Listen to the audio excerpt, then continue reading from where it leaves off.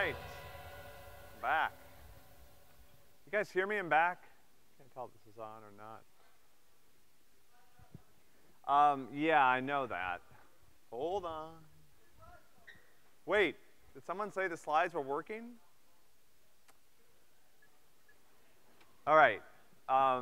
Yeah, like half of our CS125 cloud is down.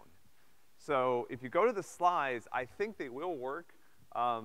It'll take a minute to load, and then it looks blank, but hit the X and close that, and then they will load. I'm using the same thing you guys are using. So, I just tried to tweak something a minute ago to get this back online. We have like 12 machines set up, configured into essentially our own private cloud that we use to run a lot of the infrastructure for the course, whether that's the slides, the playground, auto grading, which is also down right now. At some point last night, about half of those machines looked like they went offline. The management interface that I usually use to kind of reboot them is also offline. So anyway, the IT people know about this, and I will go breathe fire at them later. But here we are. And happily, we don't have to use the playground today because we're gonna keep talking about the internet and keep talking about the web. All right, so this is a fun day. Last time, we started to talk about what the internet is. And we looked at that in a couple of different dimensions. By the way, attendance for today will probably not be counted. I'm not gonna make any promises. I'll look at what the data looks like. All right, so based on our conversation last time, we observed the fact that most of the internet, first of all, the internet is reliant on a huge amount of infrastructure. This is probably like trillions of dollars that have been put into things that are eventually become the internet. A lot of it's been built on top of older infrastructure, whether that was, you know, fiber optic cables that followed the old train lines, or the fact that for years, a lot of the signals that made their way to your house traveled over lines that were built for previous communication systems, like the phone lines and stuff like that. Most of this infrastructure provides wired connections, but you guys have gotten increasingly used to having wireless as your last hop, right? So in here, as you wander around campus, a lot of times, how many people actually have a computer that is plugged in to an actual Ethernet jack? How many people have one of those? Okay, so about half of you, yeah. That's becoming increasingly rare, right? And this is my main machine, and it almost never gets actually plugged into something, other than power. All right. You know, the internet revolution was largely made possible by really high-quality glass that we've used to create these fiber optic cables. It's one of the unheralded wonders of the modern world. It's all of this glass cable that we built to carry these signals around so that we can connect with each other. All right. And we also talked a little bit about the wireless infrastructure in this space, or the short-range wireless, all of these access points. I have no idea how many there are. This is also an example of this really kind of beautiful, fascinating, completely organic system. Right? Nobody manages all the Wi-Fi access points in this country. They're just thrown up all over the place. If you go to New York City, you go to Chicago, you go to an urban center, if you take your phone out, you know, into the denser part, one of the denser parts of town, a lot of times you can see like hundreds of Wi-Fi access points, right? Imagine a, you know, apartment building. Every single apartment's got at least one, if not several. And then we also have all of this medium-range wireless infrastructure that we've built up to allow you to be connected even when you're outside the range of Wi-Fi. So again, all of this building, all of this infrastructure, all of this investment devoted to one thing, moving information around, allowing people to communicate with each other across time and space in a way that was never possible before, right? You know, computers are part of the technological revolution that you guys are living in. But the internet is a huge enabler, right? If we just had a bunch of computers that weren't connected to anything else, I mean, they might be fun to play games on, and might use them to solve some problems and stuff like that. But the connectivity that we've achieved has really enabled some cool things, and we're gonna get back to that later today when we talk about web APIs and web interfaces. All right, so at this point, we have billions and billions of devices that are all connected to the shared medium and can send information to each other. They can send signals. You can think of these as signals for now, right? I can send some type of signal. And last time we also talked a little bit about the protocol that the internet establishes for exchanging information between two computers that are connected to it. That IP protocol specifies two things, right? One is how do we address each other, right? If I want to send or establish a connection with a particular computer, I need to know how to address the data that I send to it so that the data will get there. How do I know where this signal is trying to go? And also, when it wants to send me some information back, how does it know where to contact me? Okay, so this is IP addressing, and we've seen several generations of this now over time, from the original IP address space, which was only big enough in theory to address 4 billion machines, but in reality actually allowed us to address far fewer than that, to this new IPv6 address space that's increasingly being used that allows us to address just an unfathomable number of computers. This is all we need, for sure.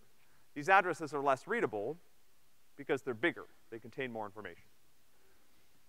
And then IP also specifies a format or a data structure for those messages. So that structure contains the addresses that we talked about, but it also contains data. That's what we're trying to move around. The content of your news feed, the content of your text messages, the content of your request you send to Amazon to purchase something, the content of the little messages that your computer sends back to our server that let us know whether or not you're following along in class. Data, okay?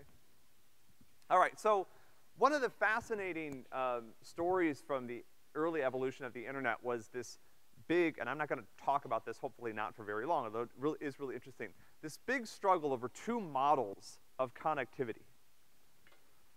So I put this, so some of you may or may not have seen a photo like this. So this is an old telephone exchange. So how many people have ever dialed the operator before? For any reason? Anybody? People do that anymore? I don't know, like just for fun? Just like pull a prank? So when telephone lines were first established, every phone call started with the operator. Because literally, oh man, this is really, we're struggling with this today. Your first call, when you picked up the phone, what would happen is that you would end up talking to some nice person. Because your phone connected to a switchboard like this. And the operator would need to know, where do you want to place the call? And you would say, oh, I want to call my friend Joe over at whatever. And a lot of times, if it was a call that was in town, the operator knew you. This is someone that you would see around. It might be even a friend of yours or a neighbor. They knew where other people lived, et cetera, et cetera. So they would say, okay, I'll connect you to Joe, and they would literally, you see what this person is doing? They're actually like plugging wires in, like one into these spots. So essentially, Joe's phone is connected to one of these pegs in the switchboard, and the way you establish a connection between two phones was literally like you would plug in the operator would plug in something to that jack, and now there's a literal physical connection. There's a wire that's connecting you and your friend. Their phone starts to ring. When they pick up, the connection is established and you're talking to each other. But the operator did all of this. And for many of you, I think, when people are asked about how the internet works, this is the model that we still have, is that somehow, like when you go to Facebook, there's like a wire that leads directly from you to Facebook that's only used for your communication, right? Not used for anybody else. Because as soon as you set up one of these circuits, the only two people talking on it are you and your friend, right? It's literally as if you had two headsets with a wire connecting them. And the operator's just here to kind of make this one switch that needs to happen so that that can actually take place. What we actually do online on the internet is something that's called packet switching. And when this was, invented or theorized, this caused a huge debate within the telecommunication community. Between people that thought that this was the future, who turned out to be right, and the phone companies that were incredibly determined to preserve this old model of phone circuits, right? So that's what they understood. The phone companies, this was sort of like the first time that you see a major, technology company have to go through a completely paradigm-shifting innovation, right? Netflix did this, right? Netflix started out by sending CDs around in the mail. They got really good at that. And now they're actually making their own shows and doing streaming. So they've actually managed to perform a really impressive pivot within the space of streaming. A lot of people said Netflix is done, right?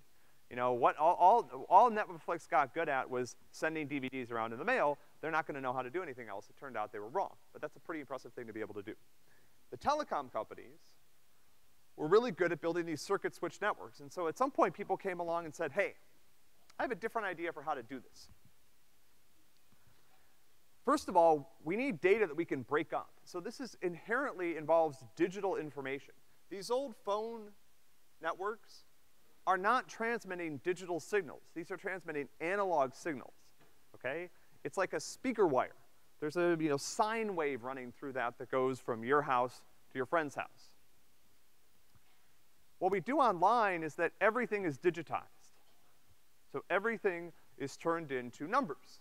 Remember when we talked at the very beginning of the semester, we talked about the fact that in order for computers to process information, we have to turn it into numbers, okay? So your phone call, the contents of your speech have to be able to be converted into a series of numbers, right?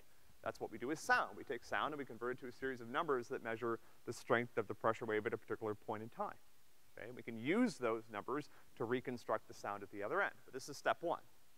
We digitize things. Once we do that, now I have something that I actually can break nicely into little pieces. And these pieces are called packets, okay? So every packet on the internet contains a certain amount of information. And normally, in order to transmit anything that's even of reasonable size, like if you want to download a photo, or you want to even go to a website and just look at the content of a web page, or you want to stream audio or video, what happens is that data reaches you in a series of chunks called packets. Each packet contains some small amount of the movie, some little bit of the photo, one or two of the characters in the tweet, right? Actually, tweets probably fit into one packet. They're pretty small, right? But emails probably take multiple packets. So one part of the email, another part of the email, it's broken up into little pieces. And each one of those pieces goes on a separate journey across the internet, from the start point to the end point. And along the way, they may follow different paths. So if you're talking to a server in California, some of your data may go one way and some of your data may go another way. We saw, based on that map last time, that there's a bunch of different paths that data could take from here to California. So when you go to Facebook and check your news feed or Instagram and look at photos, some of the photo might come, you know, through, some of it might come, one direction, some of it might come another direction. Okay? So one of the things that's cool about the Internet Protocol as well is that the Internet Protocol does not guarantee anything about reliable delivery. So this is one of the really important and very powerful things about the Internet Protocol. It doesn't try to do too much. All it does is two things. It says, look, I will give you a way to figure out how to identify hosts that connect to the internet. That's the addressing.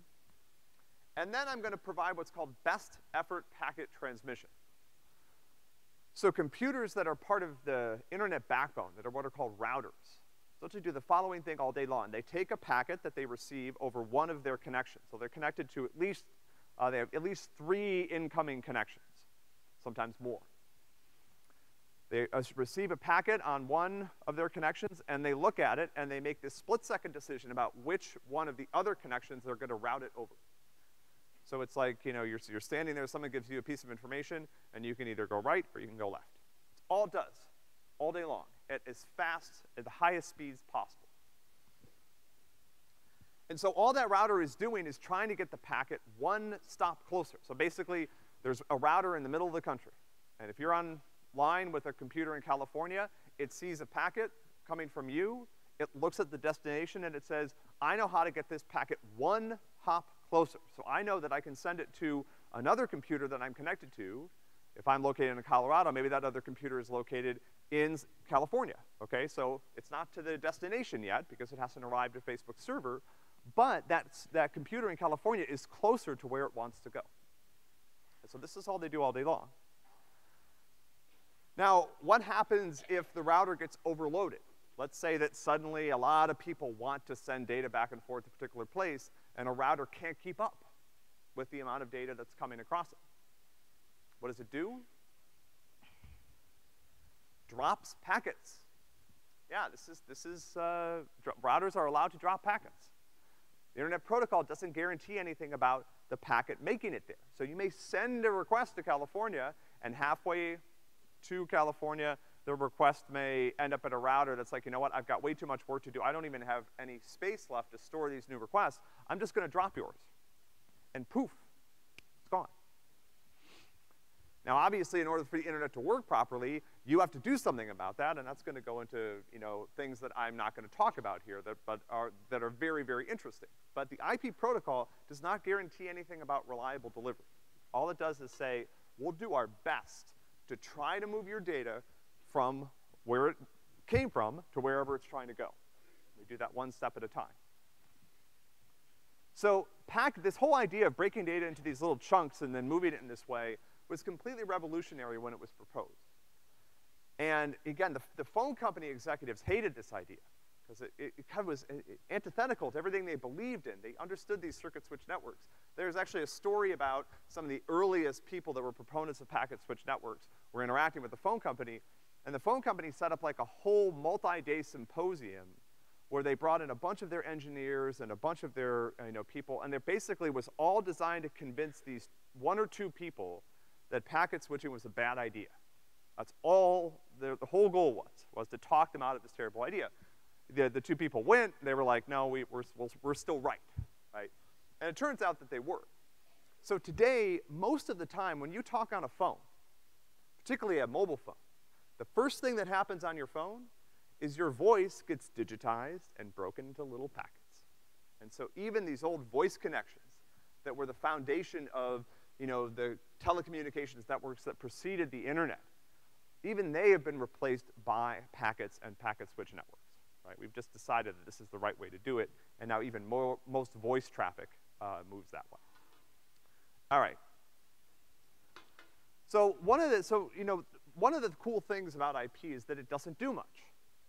And by not doing much, it gave birth to this really beautiful ecosystem of other protocols that are allowed to run on top of it.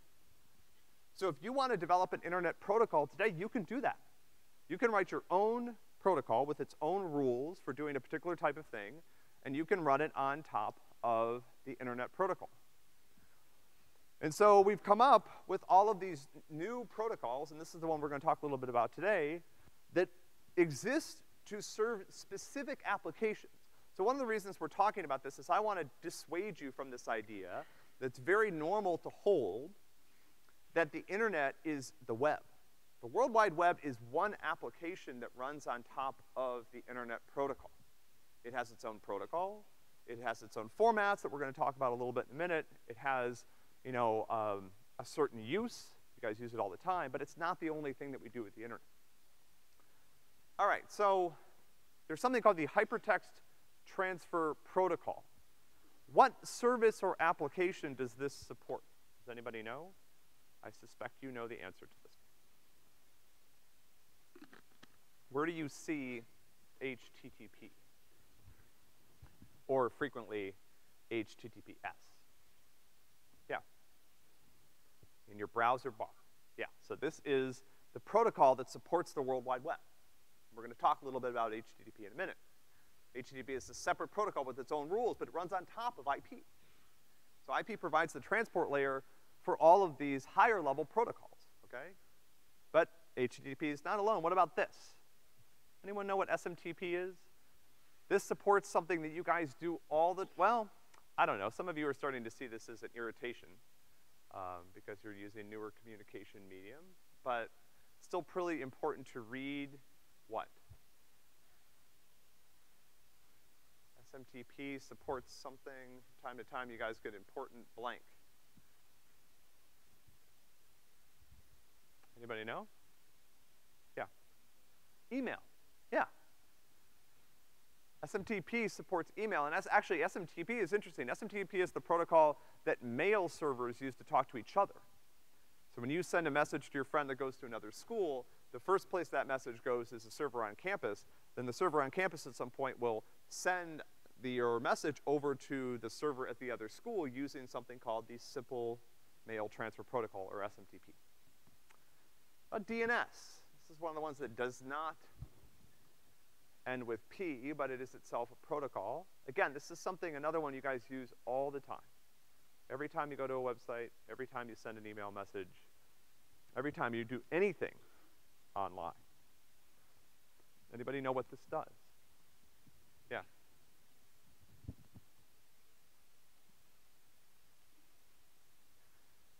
Yeah, so DNS is responsible for, so you know, when we looked at those IP addresses, how many people have ever typed an IP address into their browser bar?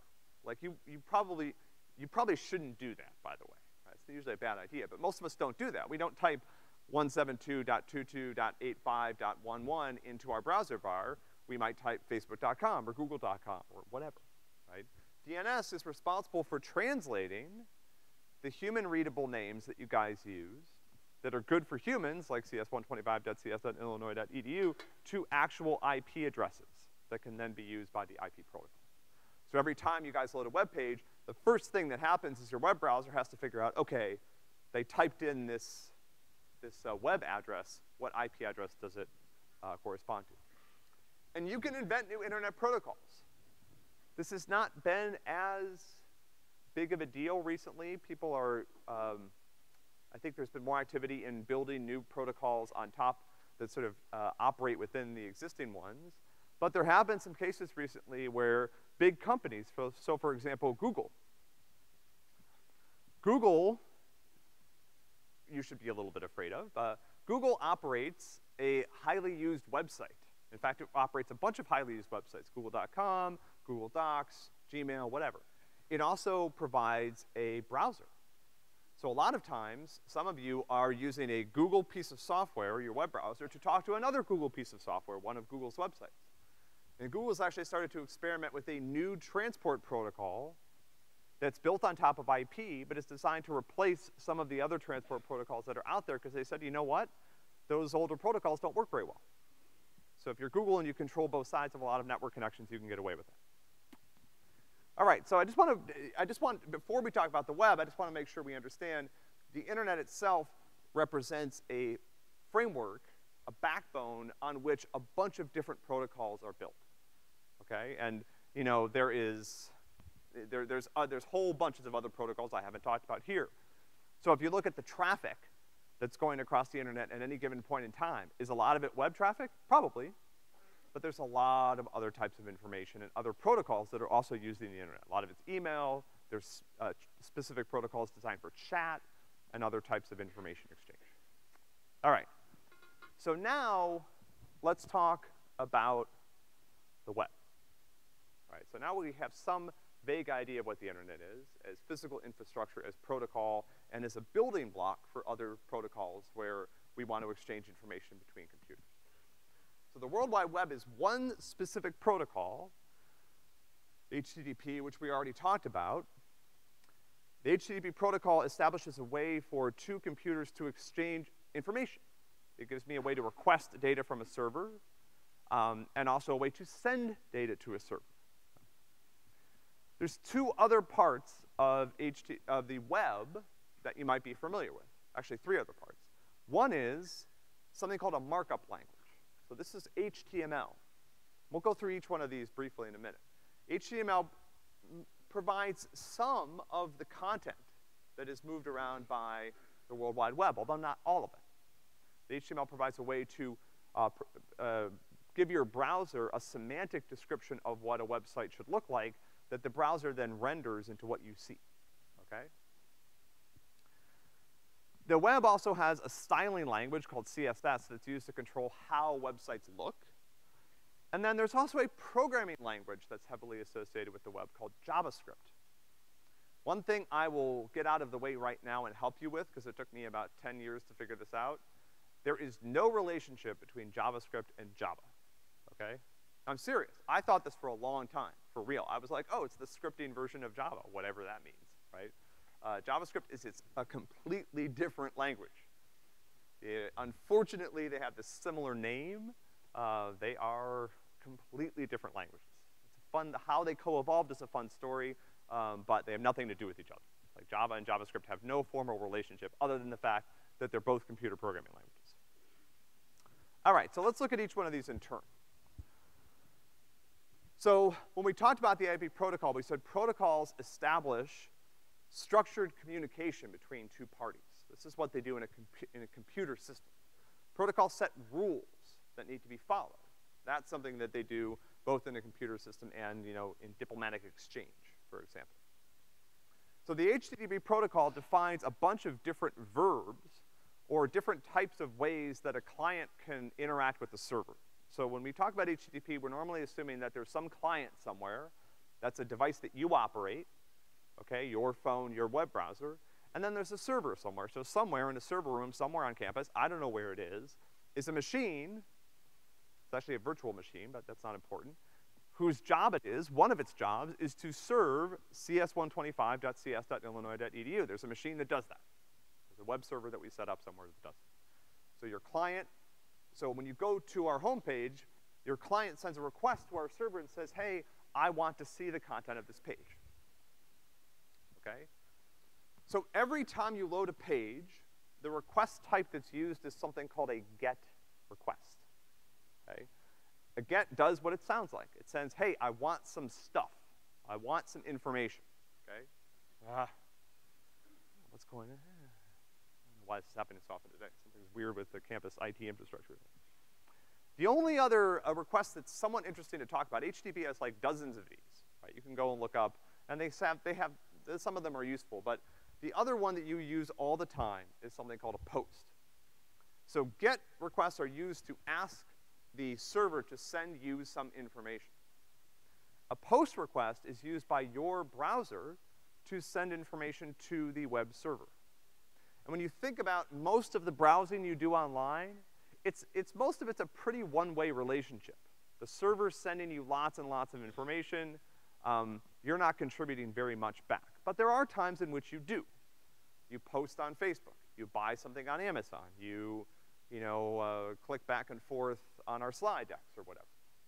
Every one of those actions represents a case where your browser has some information it needs to send to the server. You need to tell Facebook, hey, I've got this new post for my feed. You need to tell Amazon, yes, I want to put that item in my cart, or yes, I want to buy everything in my cart, right?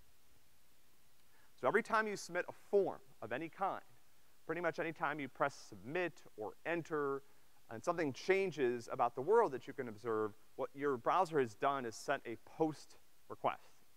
That's a way for your browser to send data to the server. Okay?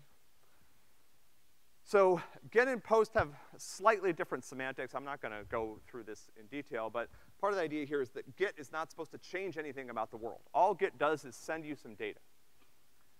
The request that's allowed to change something about the world is POST. So you should be able to get a page over and over and over again and nothing changes. With POST, on the other hand, something changes. Your Facebook feed has a new item on it. Your credit card gets charged and there's stuff that's being shipped to you from whatever vendor you used online, right? Okay. So how many people, we've sort of made this go away, but how many people have gotten those warnings about like, don't resubmit the form again because whatever, something bad will happen? This is why, right? Because sometimes if you resubmit a form, you might get like twice the number of items in your cart that you were expecting. Right? All right. So let's talk about these building blocks of the web for a minute. All right, so if HTTP defines how we ask a server for information, there's also the question of what do we get back? When you go and browse and load a website, what do you receive from the server? So this is a little bit of chunk of HTML. I'm not gonna go through this in detail. This is like enough content for a whole nother class. But HTML describes how a page is structured, okay? Now, structure and how it looks are different, okay? And they're separated on the web. So here's an example of HTML content, right? So this tag, does anyone know what an H1 is? In HTML, anyone saw this before? Yeah, this is a top-level header. HTML defines a bunch of different header types, and the idea is sort of like an H1 is more important than an H2, which is more important than an H3, which is more important than H4, which is more important than an H6, right? Like there's 6 header types, okay? So this is like some important content on the page. That's all I know about the website doesn't tell me here that this should be big or bold or whatever. It just says this is important. So this is semantic information. Then I have something called a P, so each one of these, this is the open tag and this is the close tag. So the open tag is P and then the close tag is like a / followed by the open tag. So what's in here is a paragraph. Again, this is semantic information. This is a paragraph of text. I don't know anything more about that except that it's a paragraph that you might see in a book, right? It might have some white space above it. It might have some white space below it. It's a single unit of textual information, right? It's not a sentence, it's not a word, it's not a character. It's a little bit higher level than that, it's a paragraph, okay? I have something down here. Anyone know what an OL is?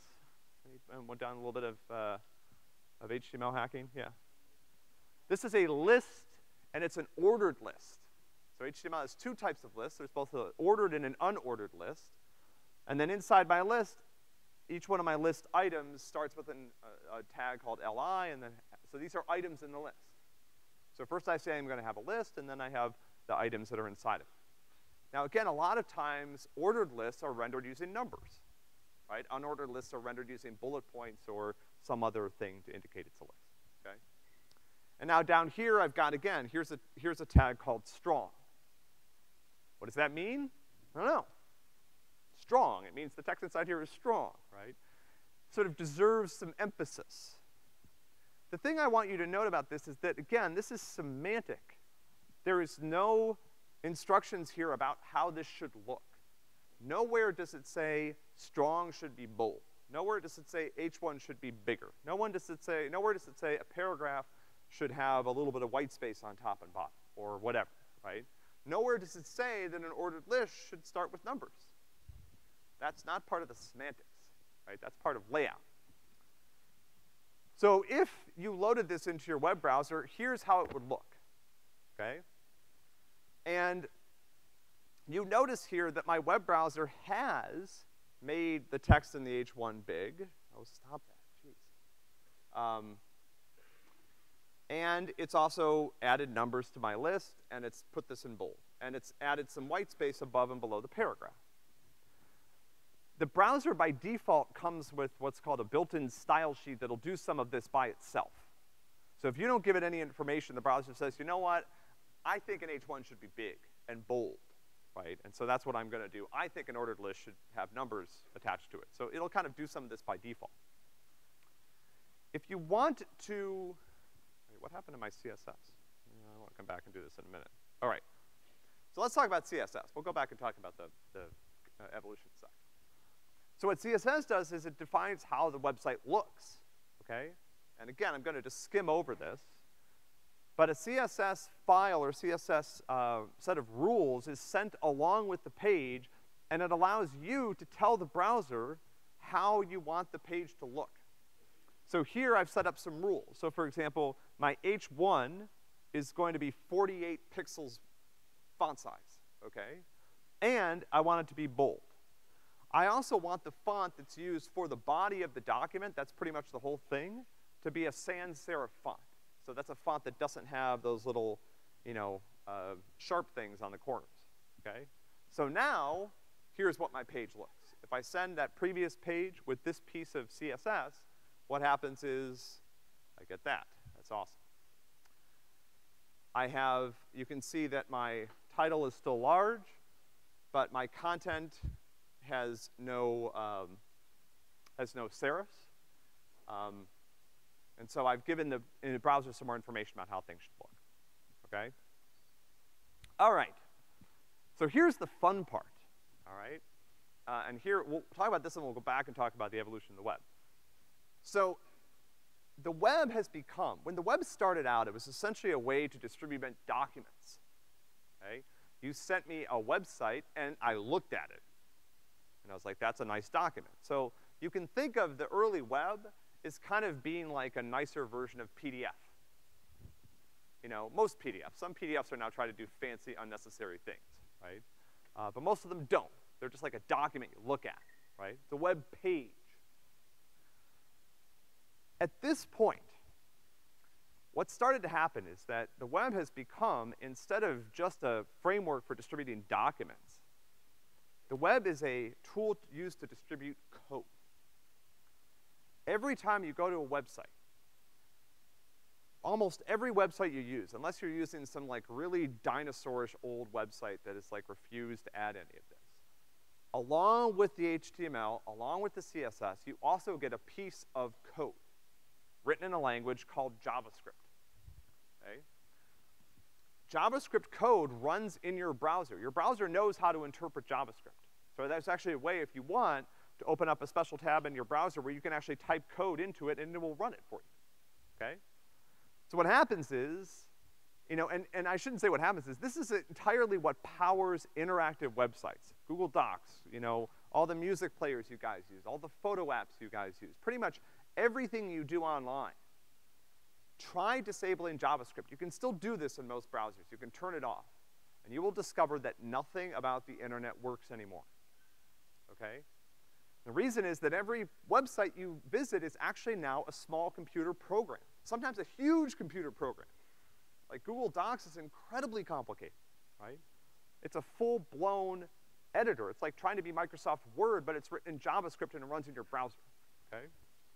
So here's, and again, you know, I could teach a whole course on JavaScript, and I'm certainly not gonna get that across in 2 minutes that I have left, but here's a little piece of JavaScript.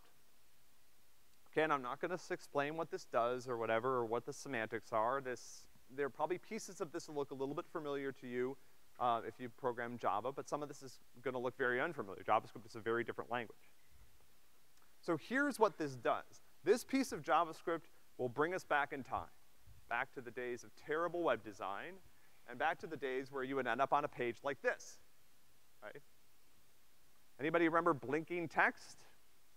Yeah, you're all too young, right? It used to be that, like, this was like one of the primary ways that websites would get your attention. You would like go to the website and like 5 different parts of it would be blinking, you know? Blinking, blinking, blinking. They would never be synchronized. It'd all be a little off, right? All like, you know, so again, like, do I have your attention? This is a simple web page, and it's blinking, right? That's done with this piece of code. That's all I added to the previous example, okay?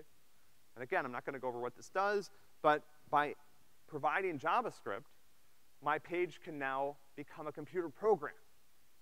And that's so cool, right? I mean, again, most of what you guys browse online are now not web pages. They are web applications. You send email online using a web application. You might write a paper online using a web application. I think fairly quickly, I expect within 5 years, 10 years, most of the programming that we do is gonna be done online. You guys already do that in PrairieLearn, but think of something like Android Studio, maybe a little bit less fully featured, but that runs in your browser. You don't have to do any setup, you know, you don't have to store anything locally. You just go to a website. It's kind of like the Google Docs or the Microsoft Online, whatever it is, version of our current IDEs. That program is going away. It's gonna be implemented online, and that'll be a lot more convenient. Okay, so this, you know, JavaScript really reflects, you know, the evolution of the web. So at some point, again, what happened is that most of the sites you visit sent you a document, okay? Then we entered an era where when you browse to the site, it would think a little bit, okay? It would use some information about you. So a great example of a site like this is any store that you go to, right? Particularly really sophisticated e-commerce platforms like Amazon.com. So when you go to Amazon.com, you don't get the same page that somebody else in the room does, or that somebody else in a different city does, or someone else in a different country does. Amazon uses all the information it knows about you to produce a homepage that is designed with one goal in mind. And what do you think that goal is? To get you to buy something, right, you know? So the idea was, Amazon was like, well, no, there's no one page that's gonna work well to get everyone everywhere to buy something. Instead, I'm gonna tailor the page to each user. So again, when you go to Amazon, the page it produces is not sitting there on disk somewhere, it's created on the fly. And it's created based on everything that Amazon knows about you, where the request is coming from, who you are if you're logged into Amazon, what you purchased recently, all this information it uses to produce this one beautiful page with one goal, okay? And so, but now we're into this era where it's much more common for a page to, rather than do a lot of work on the server, to basically send you a big chunk of JavaScript, okay? where the server essentially provides data, but the JavaScript that runs in your browser is doing most of the work. So for example, our grade page works this way. So when you go to our grade page, when it's working, it's probably down right now along with everything else. When you go there, what happens is that this framework sends you a huge amount of JavaScript. That starts to run. It requests data from our server about your grades in the class, and then uses that to render a page that shows you, the graphs and the scores that you see. Okay. So let's go, okay, so now I have 10 minutes, and so now I can, get to the place that we were trying to go this whole time, which is what is a web API. All right, so we had the internet. We had the web, and it's, people started to realize, hey, this is a great way of moving data around. And I have these two things I can do with the web server that are important. I can request information, and I can send it data. All right? So what else could I do inside this framework, okay?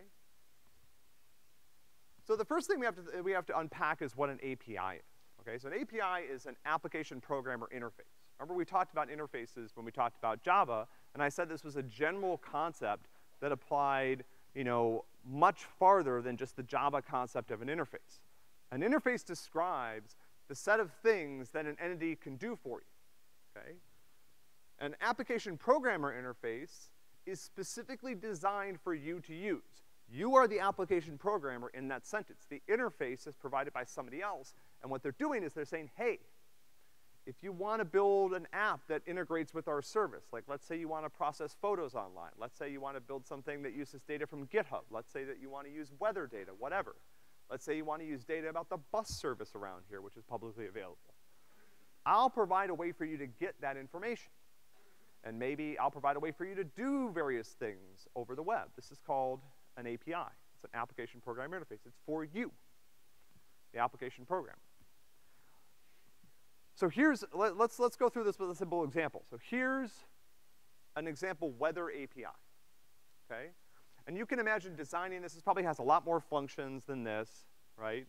But here's an example of a weather API in Java, okay?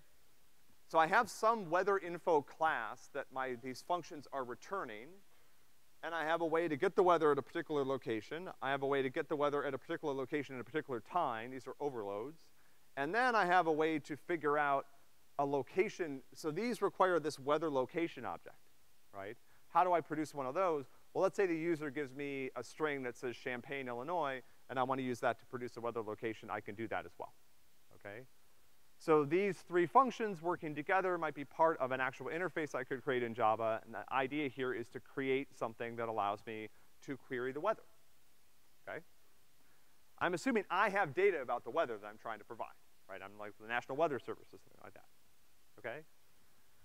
Now, you could probably find like a Java library that would allow you to do this. You would just program it up in Java like you normally would, and you'd have to figure out like how to use the library, what are the fields on a weather info object, blah, blah, blah, right? But consider that I can do the following. I can send information to the server, okay? And I actually have a couple of ways I can do this. There's also something called URL parameters in a GET request, which we'll talk about in a minute or on Wednesday. And the server can run code, and it can return a response. And here's the thing that's key, okay? The data that a website sends back does not have to be HTML, okay? I can set up a website that sends back anything. I can send back text. I can send back binary data that corresponds to a photo. I can send back whatever I want. And so a web API will typically not give you a website. It's not gonna give you a web page. It's just gonna give you an HTML document. Why not? Because the information it sends back is to be used by a program, not by a person. It's not something you're gonna look at. A website's designed to be rendered so that you can see it and process it visually. Data, we need to structure a different way. So what we're gonna do is we're gonna utilize the fact, to build a web API, we're gonna leverage the fact that the web protocol allows us to move stuff around, and the web protocol does not dictate that the content returned from a GET request be HTML. I can send back anything I want. This is a historical reason. So one of the reasons people started doing this is it was hard to build custom protocols because the computer security people on campus decided that it was unsafe to run these protocols and they blocked them for a variety of reasons. But HTTP is typically something that you can use.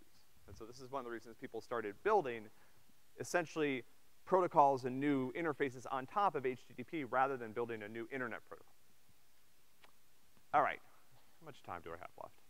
I think this is probably a good spot to stop and pick up on Wednesday. I have a couple of announcements today that are important. So the first one is the blue team finished the machine project last night. Congratulations to them. The orange team has their due date tonight. Hopefully we can get the grading server propped up again. All right, so the last thing you guys have ahead of you, machine project-esque, is the final project. The final project description is not up yet for anybody to view. We will have it up tomorrow for you guys to review in lab, and tomorrow's lab will be the first time that you get to start working on it, which will start with finding a partner, okay? You're finding a team to work in. Okay, so this week's quiz, so this is important, you guys are gonna wanna hear this. This week's quiz, the multiple choice questions are on sorting. The programming questions are not on sorting, okay?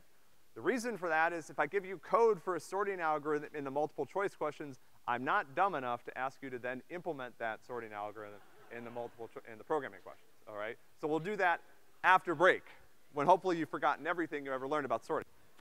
All right, I'll see you guys on Wednesday. Good luck finishing up the machine project.